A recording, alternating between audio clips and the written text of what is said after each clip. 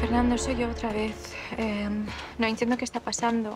Llevo intentando contactar contigo todo el día y no me lo coges. Por favor, llámame.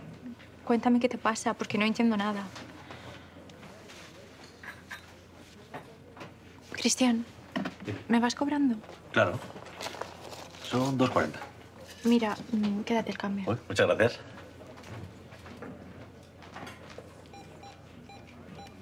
A ver, Ignacio, explícame exactamente qué nos ofrece ese proveedor que no tengamos ya. Sí, porque si no, no puedo decir... estoy hablando, Hanna. Es una cosa de trabajo. Víctor, es urgente, es sobre Fernando.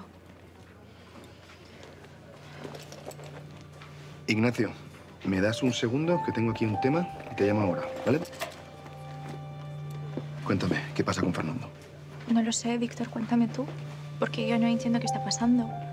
Desde la última vez que hablamos, que me llamó desde Sudáfrica, tiene el móvil apagado.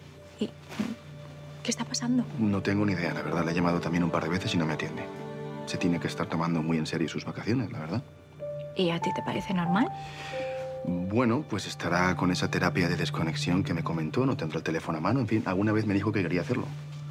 A ver, Víctor, yo conozco a Fernando desde hace tiempo. Él no hace estas cosas. Y más sabiendo que yo estoy intentando contactar con él. ¿No es propio de él? Sí, la verdad, yo pienso igual. Pienso igual, pero no sé, esta vez necesitaba hacerlo. No sé qué decirte. Es que una cosa es estar de vacaciones y otra cosa es estar tan ilocalizable, ¿no crees? Pasando de tu negocio, de tus amigos. ¿Qué poco por aquí? Cristian, ponme una cerveza y un pincho de tortilla, por favor, que hoy no he podido ni comer. ¿Te lo caliento? Sí, por favor, vale. Espera, Víctor. Yo lo que no entiendo es cómo puedes estar tan tranquilo.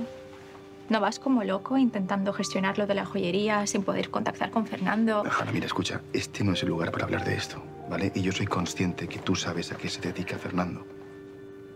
Y el estrés que lleva, realmente necesitaba esos días. Si lo ha hecho de esta manera es porque confía en mí y en cómo voy a llevar el negocio.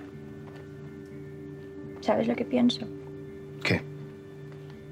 Pienso que me estás mintiendo. Porque sí, sé a lo que se dedica Fernando. Y creo que está en Sudáfrica escondiéndose de alguien que está buscándolo, ¿puede ser? ¿Para matarlo? ¿Van por ahí los tiros? ¿Por qué estás pensando eso? Porque la última vez que hablamos me dijo que no era un viaje de placer, que también era por negocios y que estaba cerrando tratos con gente de ahí, no sé. Víctor, Fernando trabaja con gente muy peligrosa. Lo sé, hay gente muy peligrosa. Pero este no es el caso, ¿vale? Si te quedas más tranquila, voy a intentar contactar con él por otro medio que no sea el teléfono y te aviso. ¿Te parece? Vale. Vale, tienes mi número, ¿no? Sí, lo tengo. Lo tengo. Y ahora, si no te importa, voy a hablar con Ignacio, que lo he dejado ahí colgado para hablar contigo. ¿Me Vale. disculpas?